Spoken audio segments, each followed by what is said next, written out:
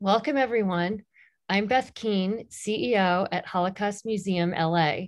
Thank you for joining us for today's program, How My Mother's Survival and Optimism Inspired My Leadership, a conversation with Lili Bosse. Holocaust Museum LA brings you programs like today's discussion at no charge. If you're enjoying our programs, we ask that you consider supporting our work by making a donation to the museum at holocaustmuseumla.org. This discussion is the first in a series of programs that will highlight the experiences of descendants of Holocaust survivors. One of the things we focus on at the museum is the positive impact survivors have had on their own children and families. Our goal is to share the intergenerational impact of survivors and highlight second-generation success stories. It is my pleasure to formally introduce the Honorable Lili Bosse. She was originally elected to the Beverly Hills City Council in 2011. She served as mayor in 2014 during the city's centennial year, and again in 2017. The only daughter of Holocaust survivors, Lili aims to ensure values of inclusion and diversity create a sense of community in Beverly Hills and beyond. Lili has been a longtime friend, advocate, and supporter of Holocaust Museum LA, and we are excited to have a conversation with her today about the impact her mother's never give up outlook, determination, and optimism had on her drive to become a community leader and activist committed to justice and equity. Lili, we are so excited to have you today. Thank you so much for joining us. And I thought we would chat for the first 40 minutes and then open it up to questions for the last 20 minutes. But we encourage everyone who's on to please type in the Q&A if you have any questions while during our conversation. So, Lili, your beautiful mother, Rose Toren, was a Holocaust survivor and experienced and witnessed the most inhumane atrocities imaginable. Why don't we start off by sharing your mother's background and personal story to provide context so people understand that while she was a strong, positive person, she was forced to live with and carry this tremendous trauma from her past. Thank you, Beth. And I can't even put into words how much it means for me to be here today. As I've shared with you even before we went live, Beth, you are one of my sheroes. You are an incredible, incredible woman who is truly a trailblazer. And I found myself as I was waiting for the clock to tick 11, and I saw on the screen there was a photo of me and my mom, and talked about in conversation regarding my mom. And I found myself and still feel extremely emotional right now, because the one thing that she always wished for and wanted was for her story to live on. And I just feel so grateful to you, Beth, and everybody who's joining us today to allow for her story and all the survivor stories to continue. So with all my heart, I thank you for this amazing, extraordinary opportunity. I have to say, being a daughter of a Holocaust survivor has many facets to it. And as I've gotten older and myself, have become a mom, I can view my mom very differently now than I did growing up. My mom was a very, very strong woman and very optimistic. And, you know, I know that many survivors' children have different experiences. You know, my mom was someone that loved to talk about it, loved to talk about her story and wrote books about it, where there are others who, you know, have found it very difficult to do so. It was a mixed story, because on one hand, my mom always told me I can be anything I want to be. I can achieve anything I want to do in my life. In many ways, I think she wanted me to live the life that she wasn't able to achieve. And then on the other hand, there was the other side of a very overprotective mom, a mom that, as much as she loved me, was always worried and worried that, you know, I could get hurt, or that somebody would, you know, hurt my feelings, or that, you know, something could happen to me. So there was like a dual reality growing up, where I'm getting two messages. I'm getting the message that you can achieve and be anything you want to be. And then on the other hand, but I need to keep you close, and I need to make sure that you're going to be safe. And I think even though I knew her story and I knew the tragedy and the horror, it was challenging. It was challenging because, you know, as a daughter and a mother with a daughter, there's always that tension and of wanting to have your own voice, but also, you know, respecting your mom and looking up to her. So I think, you know, with my mom, you know, she survived Auschwitz. And her journey, you know, I think went full circle for me, because the reason how she survived the war was she was friends in the town that she grew up in. She grew up in a small shtetl called Strubiechów. Don't ask me to spell it. And she was friends with the daughter of the mayor of that town. And when there were rumors about, you know, this war breaking out, the mayor of the town provided for her false papers that said that she was a Gentile Polish woman. And so when the war broke out, she, because of the false papers, was sent to a labor camp that was filled with, you know, Polish Gentiles. And, you know, it was safe, it was clean. It wasn't a death camp.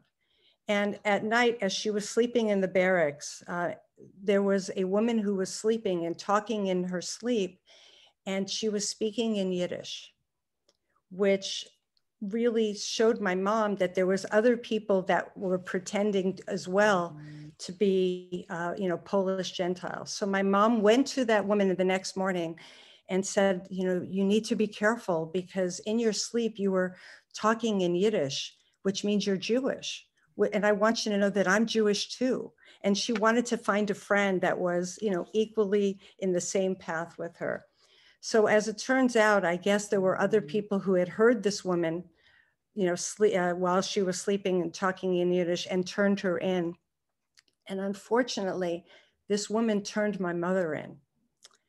It's really painful to even imagine, but another Jew turned in another Jew. And so at that point, my mom was sent to Auschwitz. And that became her journey of, you know, being a Holocaust survivor in one of the worst death camps in history. Well, first, I do want to say that you're my Shiro. I just wanted everyone to hear that.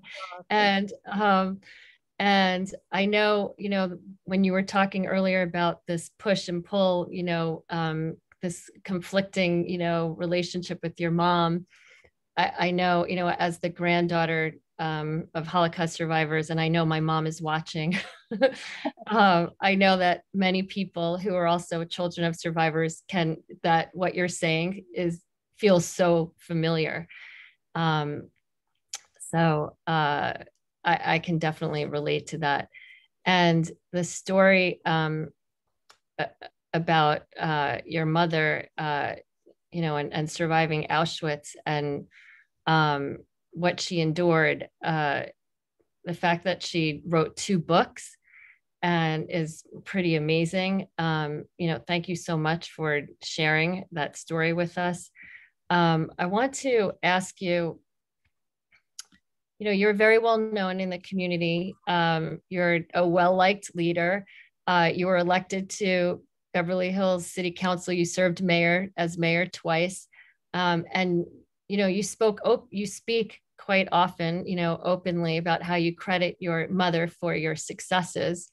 Can you talk a little bit about, the initiatives in your role as council member and mayor that you started that were actually a direct influence of your mother's, and maybe just generally how many of the choices you made were direct influences of your mother's?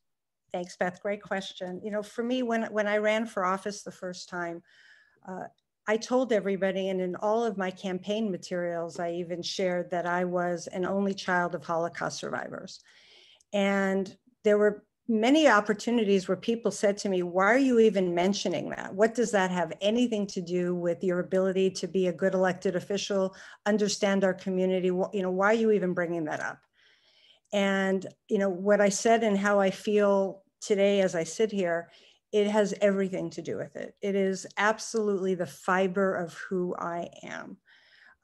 Growing up, as I shared, having a Holocaust survivor mom, especially being an only child, really defined me, in terms of the strong work ethic that I saw, the value of community, the value of giving back. I think I grew up with understanding that there's things that could be taken away from you so easily, but a sense of community, a sense of family, a sense of purpose, a sense of connection is something that is directly, I believe, because of having my mom be a survivor of Auschwitz and a Holocaust survivor. I have a very strong sense of, I don't give up, and everybody knows that. My motto at City Hall is, we start with yes, and then we figure out how. So as far as I'm concerned, there's nothing we can't do. We just sometimes have to pivot, and we certainly learned that this past year in terms of learning to pivot. I think for me, the fact that I was an only child, my parents were quite a bit older than all of my other friends' parents. My parents were European and they were immigrants. They had an accent. A lot of people that I, grew up with didn't. So for me, I always yearned for an extended family. I always yearned for a sense of community outside of just the nucleus of what I grew up with. So I think for me, quite honestly, a lot of my passion for being an elected official and giving back was to create a sense of community. And I think because my mom was so discriminated against, my nature is to be very non-judgmental, that I love inclusion, I love diversity, I love bringing people together. And I think one of my favorite initiatives that we did in the city was the first time I did walk with the mayor. And that hadn't been done before, where, generally when you're the mayor of a city, you wouldn't necessarily open yourself up in a public arena with hundreds of people weekly saying, okay, come talk to me about whatever issues you have. So I think, for example, that initiative where every Monday morning we would meet in front of City Hall and we would have hundreds of people that would connect together from all walks of life, from all over. I mean, we would have people that would come that weren't even Beverly Hills residents, just to have that sense of connection. So I think it showed a new way of leadership and connecting with elected officials. I've always wanted to be accessible. I give everybody my cell phone number. I'm on social media way before people were on social media. I really enjoy the sense of connection and community and family. And I know that that's really an extension of growing up with, Holocaust survivor parents and understanding that community and family is always number one. I do remember when you did implement that program, Walking with the Mayor, and I thought that was just brilliant. And I used to follow you, and I loved seeing the photographs and your posts on social media. And I always was in awe of the group of people that you know, because it was weekly, right? Didn't you do Yeah. that every Friday It or? was every Monday. Right. And Okay. because I wanted to start off the week in a positive way. I wanted to reframe what Monday looked like. You know, part of the motto was, what is the best day of the week? Mhm. Monday, because it was a day that we could all start together as a community. And I felt that that was setting the tone, you know, for a sense of community and connectiveness. And you would always see people of, you know, all colors get together. And I was always all amazed by ages, that. people Yep. can bring their pets. Mhm. You know, we had a woman who was in her early 90s that was in the front of the walk every week. And, you know, towards, you know, further out in the year, she ended up having a hip replacement and she came with her walker to continue. Wow. You know, it was a sense where everybody was welcome in a sense of community. And I think as long as we have a strong sense of community with each other and recognize, even if we're diversified, that we have more in common than we do differently. And I think that's the way that you can see that when you really experience each other together. Exactly. And you can see the impact that your positive outlook is actually has on the people in the community, which I think is so great. And one of the things you mentioned, I know when we talked earlier, you mentioned to me that your father was also from Poland, but he had a different experience. Even though he wasn't in the camps, he was an engineer working in Russia, and he also lost his family. He did. So, so I know, I mean, as also as the granddaughter of survivors, that feeling of community, your friends become your family. Your, you know, best friends are like, you know, siblings, and your aunts and uncles aren't really your blood aunt and uncle. They're, you know, I mean, I hold friendships sacred, and mm-hmm. people know that. You know, I truly view my girlfriends like they're my sisters, literally blood sisters, and I view that sense of community and loyalty as a moral compass. So, you know, it is really the fiber of who I am, for sure. So during this past year, you know, it's been quite challenging, and we've been lucky, you know, at the museum to get inspiration from our Holocaust survivors. And you know, early on during the pandemic, when I had conversations with survivors, many of them would just say, you know, that being forced to stay at home is keeping us alive. During the Holocaust, that meant, you know, the Nazis can come find us, and being at home, we have our computers and Zoom and FaceTime, and it, you know, where we can stay connected. And you know, they just always focus on the positive. So while it's been challenging, you know, it's been great for us to get inspiration from them. What do you think, you know, your mom would say, you know, if she were alive during the pandemic? Thank you, Beth. You know, for me, this past year, like all of us, was the most challenging year of my life. I think only second to when I lost my mom and when I lost my dad. When I lost my parents, I think that rattled me to the core of my essence. And this past year really did that for me as well. It was the most challenging year, both personally as well, you know, as an elected official, because everybody was in pain. You know, on some level. Yeah. To imagine that we're living through a global pandemic was and continues to be really hard to get my heart and my mind around, although I do believe that we are finally heading towards better days.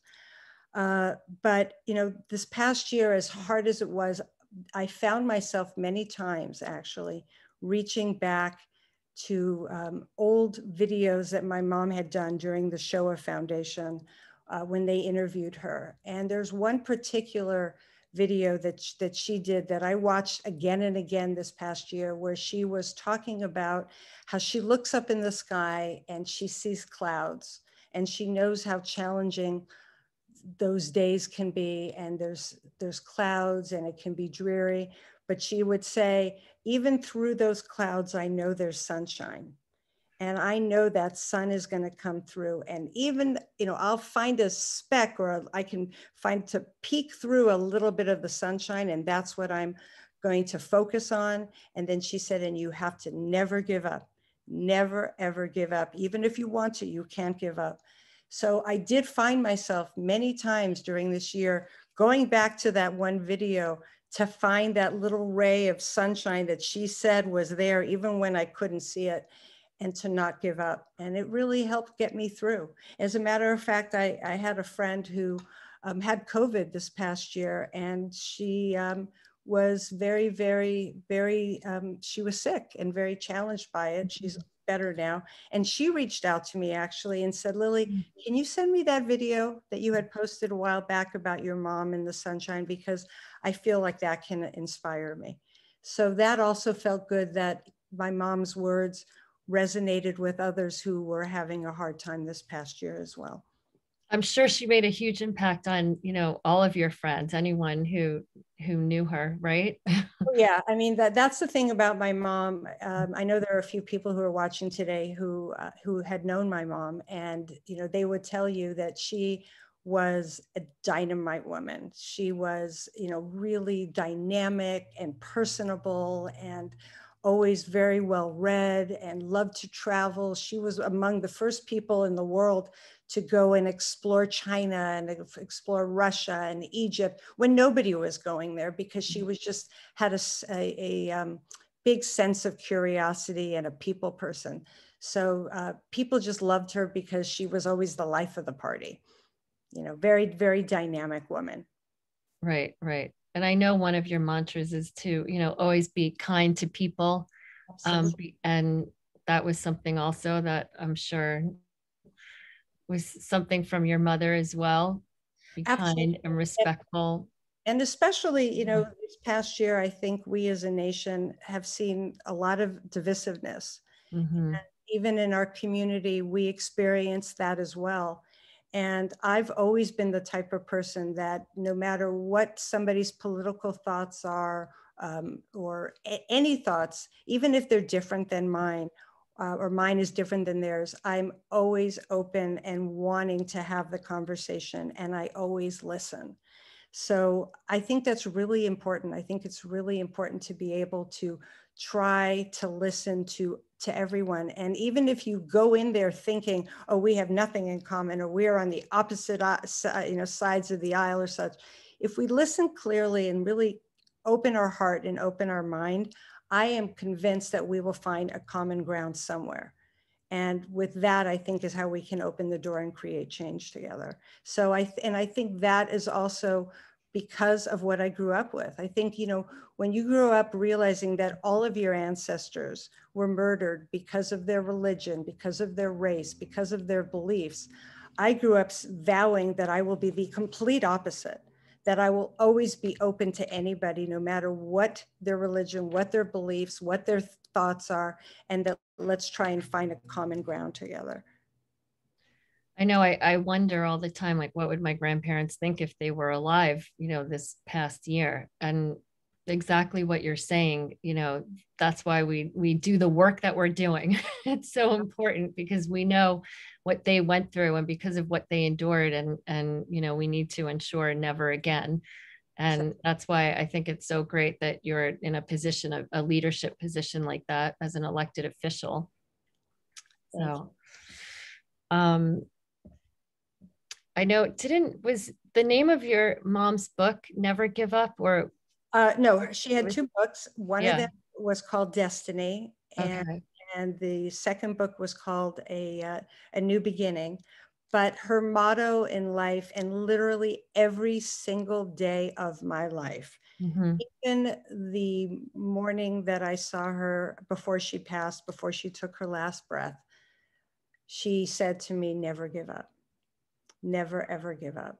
So it is really, truly my mantra. I mean, literally from, what I can remember, even having a memory, until her final breath.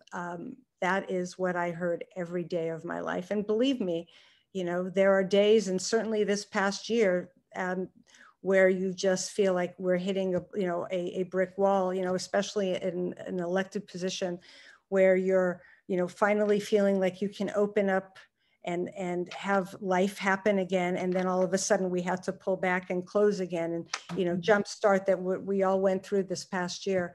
There were definite days where I definitely heard my mom say, never give up. You can't give up. You've got to find that sunshine in the clouds. And even on her tombstone, it says, never give up. Wow, I love that. I think we'll have to find that clip, the testimony that you were talking about, and maybe we could share that with the audience. On my social media, share the recording.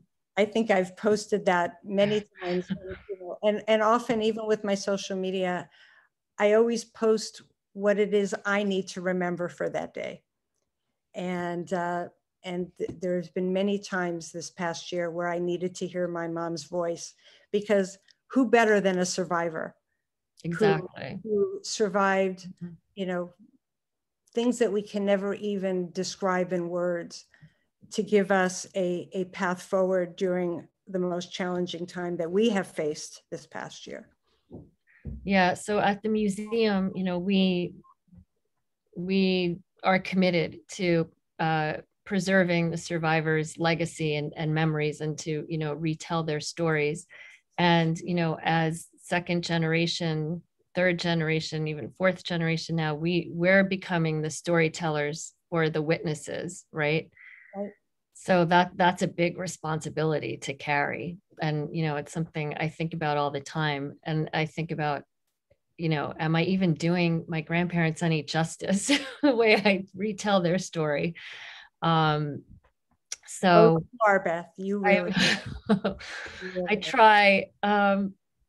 So it's a big responsibility, and I think about that a lot, and I'm sure you do too. Absolutely. And even I'm just wondering, your own children, because I know they were in their 20s and they had a close relationship with your mother, which is really nice. Let's talk a little bit about like our role, as torchbearers, and this responsibility that we have to make sure their stories are never forgotten. Yeah, absolutely. And that's what I was saying, that even before we turned live at 11, I found myself getting so emotional about what we were about to do, what we are doing right now, because I do feel that what we're doing, what you do specifically, Beth, every day, and what the museum does every day. I think Lili just froze. Really? Or did I freeze? I think you froze. I'm moving. Okay, you better? Are we okay? I think that is, to me, the one way that we can truly honor all of those people who, those who survived and those who didn't.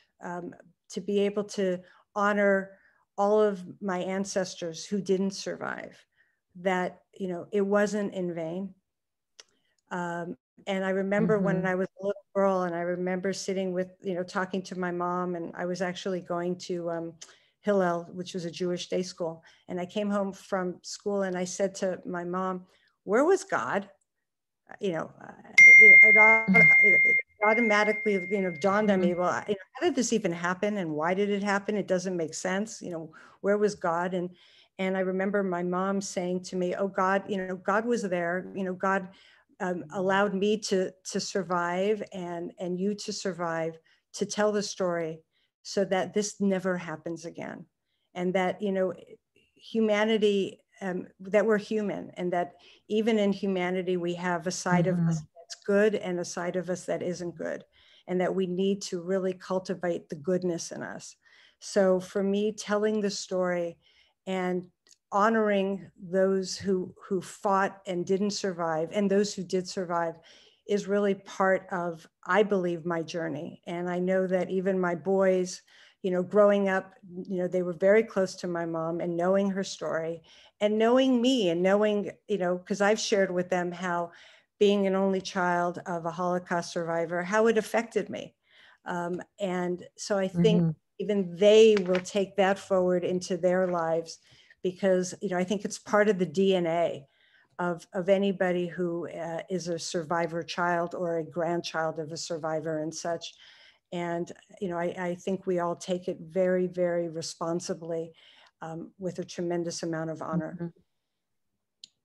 Yeah, no, I can really, I feel like I tell people I live and breathe Holocaust.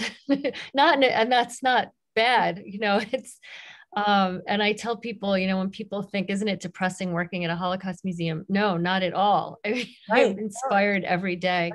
It's inspiring. It's inspiring, definitely. Yeah, yeah. I mean, people who walk through our doors, we know they're leaving, you know, a different person, you know, they're leaving with a sense of responsibility when they go out into their communities. So we know we're having, you know, positive impact on people. And you mentioned, you know, people have, you know, can make good choices. And that mayor, you know, in your mom's town, Right. who took your mom in, um, you know, and then fast forward, your mother's own daughter becomes mayor. I mean, that, you know, must have been something so special for her, right? It was pretty incredible. And, you know, my mom, towards, you know, the last number of months of her life, had a few times where we almost lost her. And even before I became the mayor, at that time, you know, she was in very, very critical condition in the ICU, to the point that, you know, the physicians, you know, sat me down and said, you know, this is probably it. And my mom survived it. And she woke up from that moment and said, you know, it's not my time. I'm not going. I want to see you be the mayor. And she literally was there, you know, literally just weeks after being in the ICU, to see me become the mayor. And she lived almost towards the end of the term. You know, my term was up in March, and she passed away in February. So she didn't see the entire term, but she was able to see that. And part of, even at her funeral during the eulogy, my older son Andrew said that when he came and visited her, the first thing she would say to him every time was, "Your mom's the mayor. Your mom's the mayor." So she felt a tremendous amount of pride, and also saw the full circle of her life, that she was, you know, she survived initially because of a mayor, and fast forward, she, you know, got to see her daughter become the mayor of Beverly Hills, which, you know, she moved to Beverly Hills primarily for me. You know, Right. she thought that, you know, it was a very world famous city that, you know, provided, you know, safety, security, education, and, you know, the American dream. And so it's very, very powerful to know that she was able to see the full circle of her life. I only wish she was able to see today, Yeah. right now, although I'm sure she is. I'm sure she's looking down at you right now. I can just imagine, you know, the amount of pride she must have had, you know, seeing her daughter become mayor, and, you know, exactly after where she came from and what she had endured.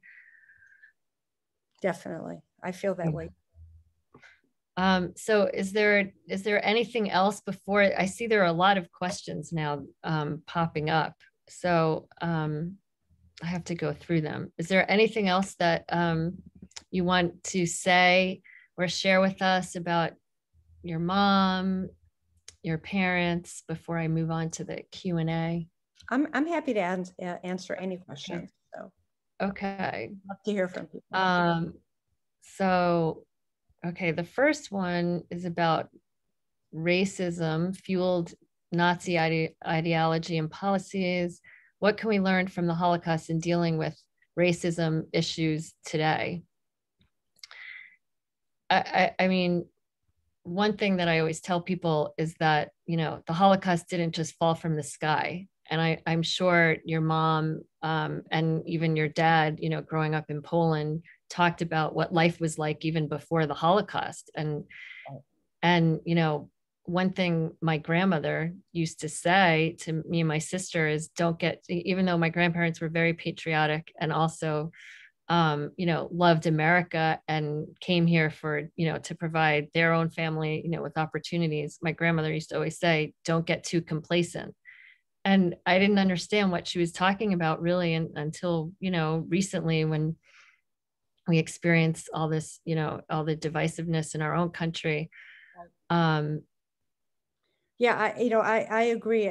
For me, I do think it starts with us. And as I had said earlier, I think because I grew up recognizing that my whole family and millions of people were murdered because of their religion, because of their sexual identity, et cetera. I grew up, the fiber of who I am is the opposite. I don't look at people based on their religion, based on the color of their skin, based on their political parties and such. And I think if, we have to start with our next generation, with our kids, with who we are, to recognize that, we have to find more similarities than differences. And I think we see that today, and it's all about hate. People hate without even understanding that there's no reason for hate. That we have to use a different way of approaching each other. And like I said to you earlier, I'm always open and wanting to have conversations with me that have a different life experience in every way, and without any preconceived notions that we have to really approach people with an open heart and an open mind. Every day we are reading about different racisms of different cultures, different religions, different color of your skin and such. But, I view us all as human, and we need to be humane to each other. I view ourselves, I'm very spiritual, as souls and living a human experience, and that we just need to be kind. And it's really hard because, there's a lot of people that aren't viewing us that way, and we have to have that change, that more people are like us, that want to accept one another and not judge and hate one another because they're different. And hopefully the pendulum will change, that there'll be more people that approach each other with an open heart and an open mind. And I think it's up to us and the next generations to help with that tide. I agree. That was well said. And we need more elected officials like yourself. That's very important. Grassroots politics and, is really important. Okay. Someone wants to know if you grew up with cousins. I did, but they weren't first cousins, because my mom's, and I think you had touched on this also, my mom's and my father's brothers and sisters all were murdered during the Holocaust. But she had first cousins. So they ultimately became, as you said, anybody who was somehow related to my mom all of a sudden became my aunt and my uncle, and their kids became my cousins. So yes, I did. Like I said earlier, everybody that I become close to becomes a relative of mine and becomes a sister or a brother anyway. So I make everybody family in one way or another. Okay. Susanna Landers, thank you for this inspiring conversation, incredible strength and hope in your mother's story. Susanna is a third generation who grew up Jewish in Slovakia. Susanna is also a docent at our museum and educator. She's always been fascinated by our ancestors' strength, determination, and willingness to overcome and rebuild. My question for you is, how do you connect those values and memory of your mother you have with the future? How do you transform those values to the next generation?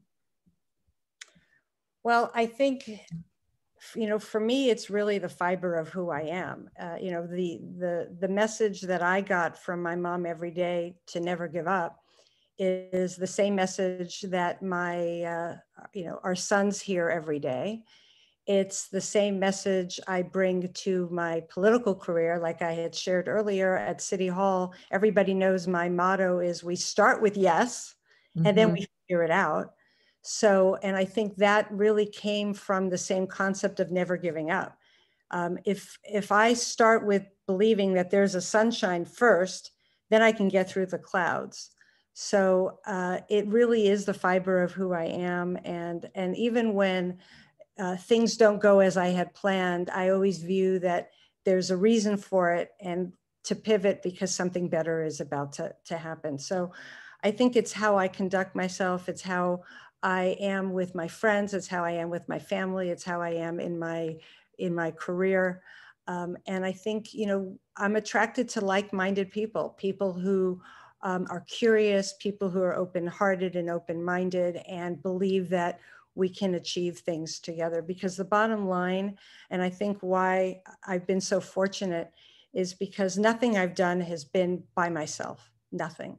Anything that has been great that has happened in my job at City Hall has been because I've had so many people by my side that we do it together.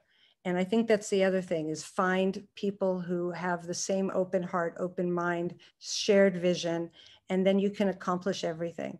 Is really find a community and a group of people to do it together with you. Yeah, no, I think that's great advice. And it's okay, you know, to disagree. Let's have a civil discourse about it, though. Let's talk to each other respectfully and in a civilized manner. This is a good one. Yeah. Oh, this is a good one. How can we get you to Oprah? You are beyond inspiring. Oh, that is so sweet. Thank you. Well, you get a new car and you get a new car. Thank you. That's very sweet. She's pretty amazing. That was from Piera Klein. Oh, that's no, I think no, that was for these. Okay, there are so many questions happening now that my screen is almost blowing up. Okay. What did your mother share about her liberation experience and her journey to the US? And were those formative in how she saw life and family post-Holocaust? That's one from one of our board members, Yaniv Tepper. Thank you. You know, I think for my mom, I think the hardest part that I saw with my mom was she always was longing for family. She was always longing for connection. She was always longing for her mother, her siblings. You know, one of her sisters, she never got confirmation, had died. So she spent most of her life trying to find her, which, you know, up until now, we still don't know. So I think for me, one of the things I experienced was a dual part of my mom, in that there was a side of her that, as I shared, was very optimistic and you know, very vibrant and dynamic. But there was a side of her that always had a sense of loss, a sense of a hole in her heart, a hole that, you know, I think in many ways she had hoped that I could fill, but I don't know that I even could have, because she yearned for family and connection. And I think, as we see with many Holocaust generations, it becomes part of one's DNA. And I think that also in some ways explains me too, in that I feel that I also searched and longed for connection and family and community. And I found it in what I do. And I think, you know, my mom found it in me and in my father.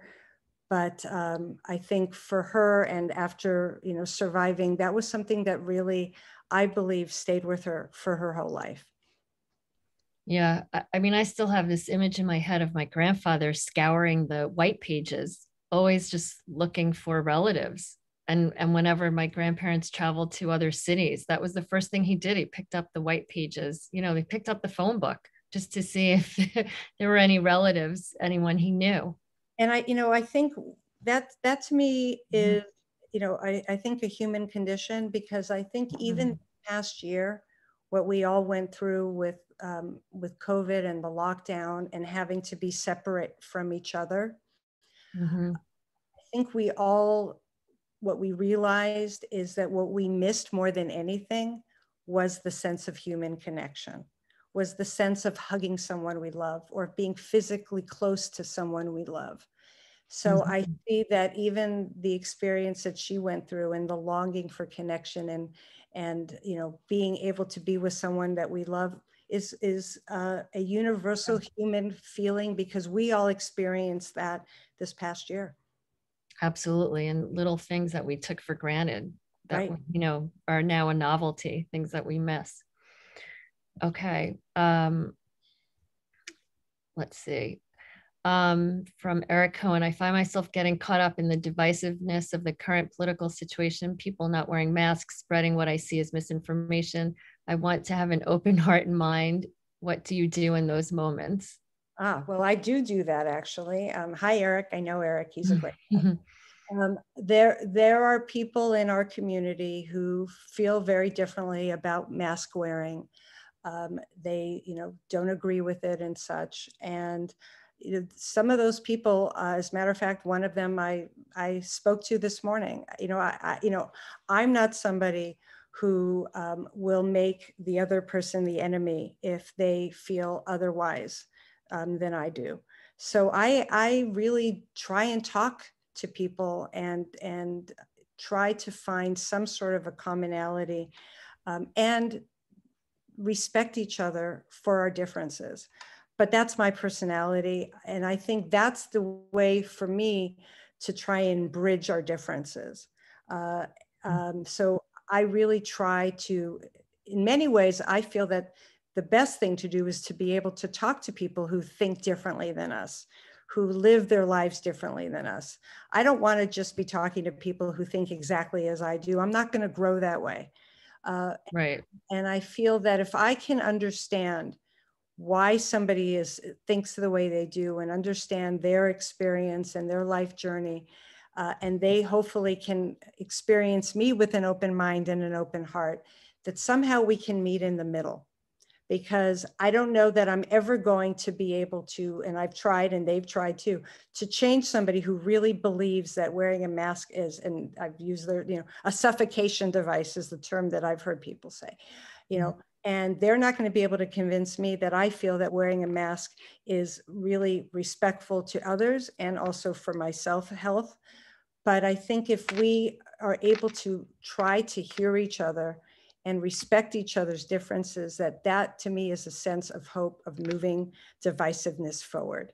That we can agree to be respectful, agree that we might have differences of opinions, but the only way, in my opinion, to move divisiveness forward is to try to hear each other and do it in a loving, open-hearted way. And it's hard sometimes, trust me, but it has been working for me. One of the things at the museum we started doing before the pandemic is we would take 8th graders, Jewish day school class, and a school from like South Los Angeles. And instead of having, the students from one school be all together in the tours, we divide them so that the tours have half, from one school and half of the other school. And then when they're done, they sit around and share their reflections, and they discover they have more in common than than they realize. And I think it starts with education. We put kids together at a very young age, and they learn to respect their differences and learn different cultures. This world would be very different. Okay, my mom has a question. Oh, good. You mentioned your mom had fake papers at the start of the war. And I know my parents and I also had forged documents after the war in order to qualify as an immigrant to the US. How do you answer people who, in our current immigration crisis, are intolerant of anyone who dares to cross the border illegally, as I believe so many are desperate for escape? Well, first of all, thanks for the question. And you have an amazing daughter. Oh, Is that the mom that so asked? sweet. Oh. Yeah, for me, I'm somebody who is very tolerant of, and not only tolerant, I don't want to even use that word, I'm very embracing of immigrants, because, my journey is the immigrant journey. And quite honestly, I would say that probably most Americans are coming from an immigrant journey. So for me, it's challenging when people aren't accepting of the immigration path, because I think if we all look back somewhere in our history and our ancestry, we understand that we are, we come from a line of immigrants. So, for me, my journey is to try and, with my sense of who I am, to spread, tolerance and openness to people from everywhere, from everywhere in the world, no matter, where they're from. Because America embraced my parents. They after the war, they went to Israel, and then they, came through Ellis Island to New York. And if America hadn't embraced my parents, I wouldn't be here. It would be a completely different journey. And, I keep going back to what I said earlier, in that I really feel that we need to be, human loving beings, and that we have to embrace each other. So it's hard for me to be tolerant of that, because that's the journey I came from. And I'd be pretty hard pressed to even imagine those who are intolerant, that if they look into their lineage, somehow or other, there's going to be a path to immigration as well for them.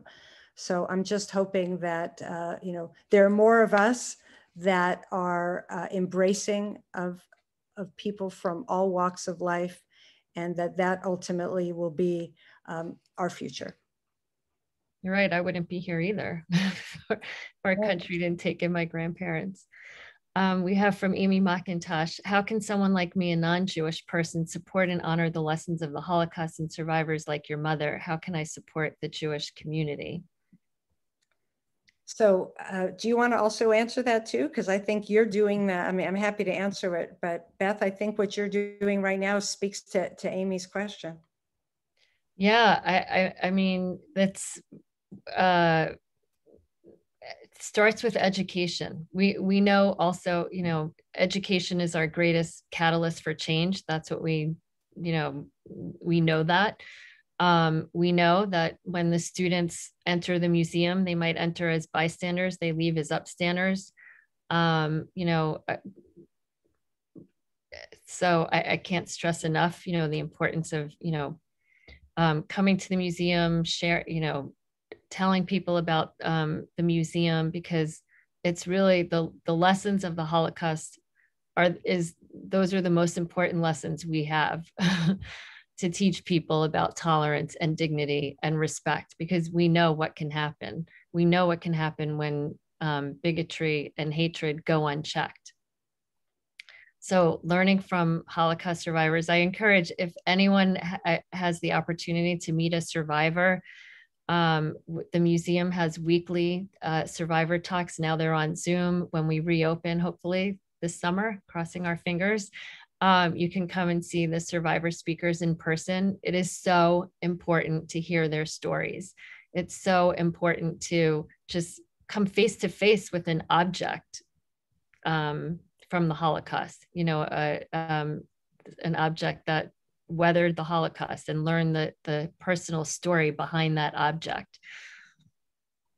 I don't know if you want to add.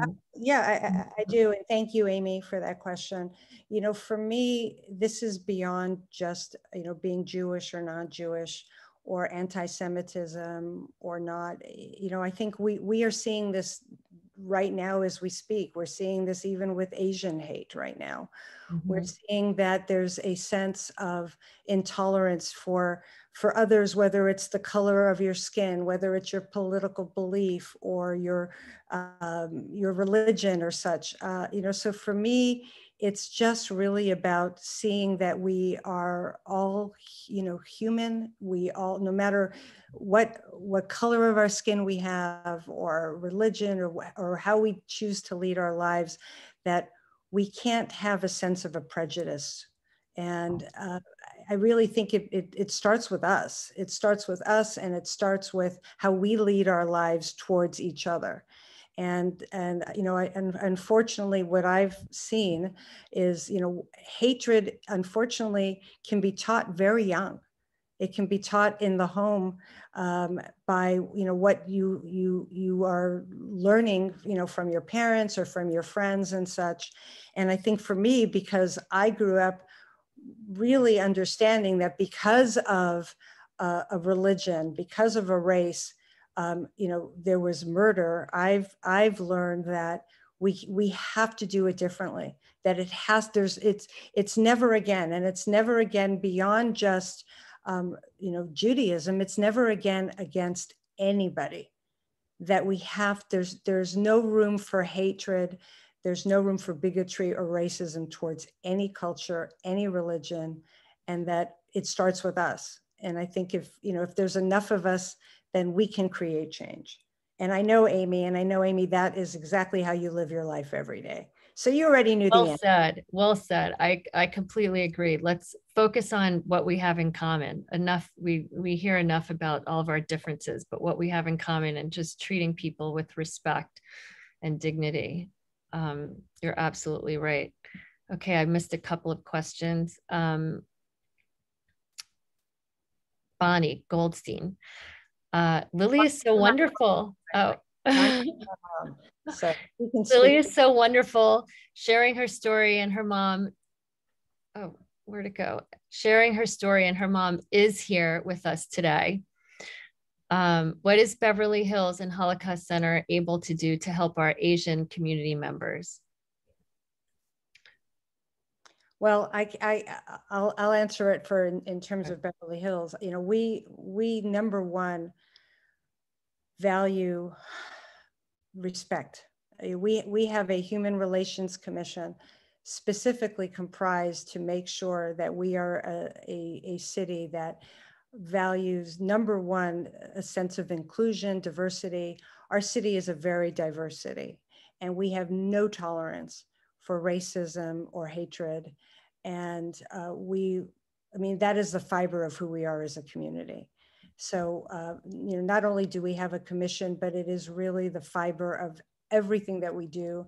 And if we ever hear of anything, that we as a council stand up to it. You know, we'll pass a resolution. We will work with whatever groups there are to help combat racism or any sort of hatred.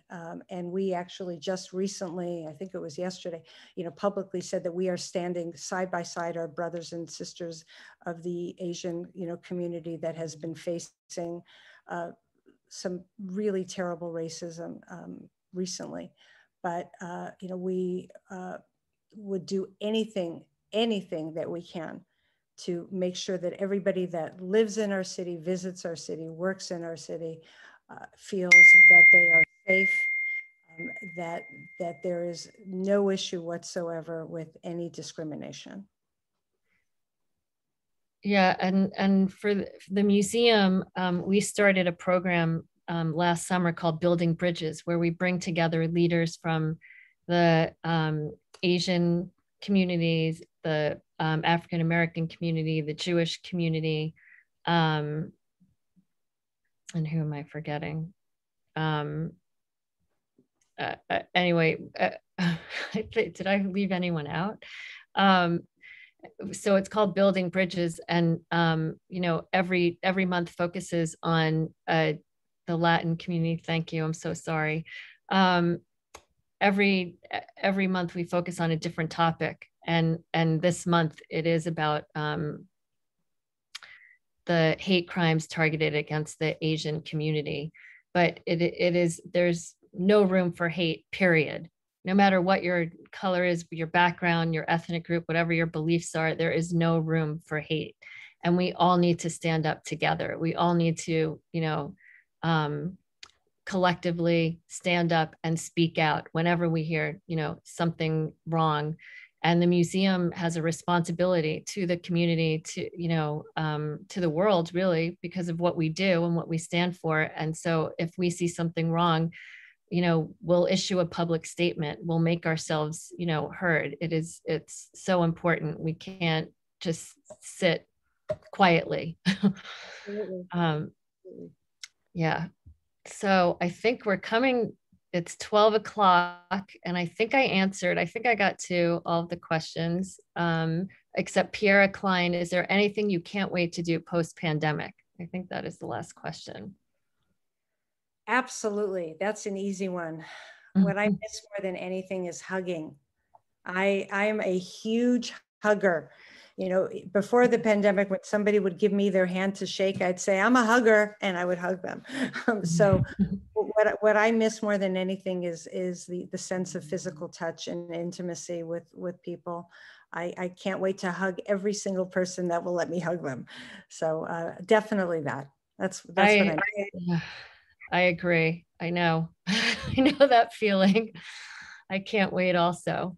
Well, Lili, this was amazing. I can't thank you enough. Thank you for your candidness, for being so open, for sharing your mother with us, and all of your, you know, your positive outlook. We can all learn so much from you, and we thank you for that. And as a follow-up, I promise to share with everyone your mom's testimony. Thank you, Beth, and thank you for everything that you're doing, and thank you for everybody that joined in today. My mom's birthday is April 10th, which is around the corner, and we're about to go into Passover for those who celebrate. And, you know, Passover was one holiday that always reminded me of my mom, because she always used to cook everything from scratch. And even though she's not here physically, I think what you have allowed me to do today felt like a wonderful way to connect with her yet again.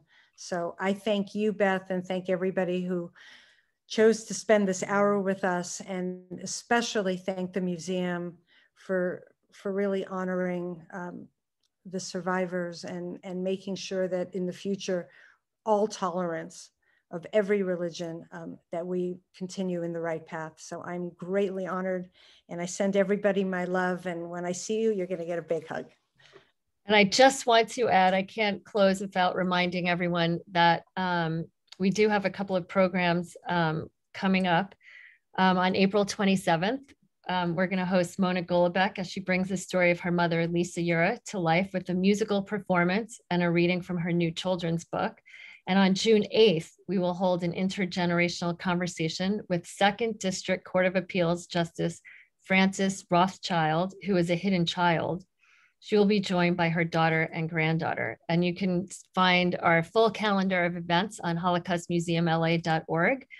And if you're enjoying our free programs, I have to remind everyone, you can become a member. If you go online on our website, please consider becoming a member, and you'll have access to many unique experiences. And thanks again for joining us today. And we hope to see everyone soon in person, and we can give you big hugs. Exactly. Everybody. Thanks, Lili. Thanks again. All right.